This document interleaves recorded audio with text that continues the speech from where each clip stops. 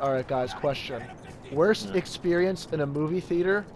I won't share mine, because you already know what movie it is. Jack and Jill. I know Jack and Jill. It brings back bad memories. It really does. The worst one I ever saw in movies was Nacho Libre. How was the theater experience? How was the crowd? Well, there was one, because I remember I saw we were in Florida.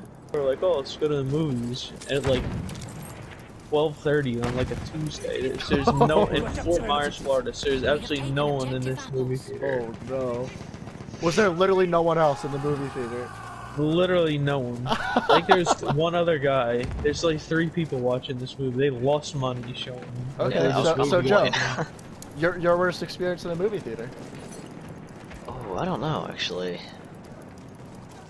Yeah, my memory is Did you see the Minions movie in theater? Oh I god, did that see has the to Minions be one movie. of the That's worst. true. I saw it with Justin though, so Okay. watching movies with friends is a whole different experience. So I don't get that as an awful experience. The movie was actually not that good. But... I don't expect Minions to be a Scorsese film, so yeah. No, it was not.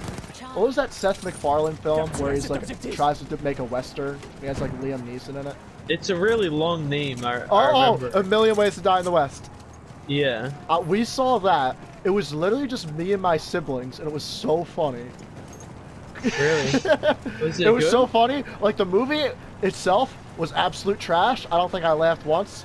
But we, like, spread out throughout the theater, and the whole time, we were taking ice cubes out of our already finished drink, the drinks that we finished, like, during the previews, and we were throwing them at the entire watch time.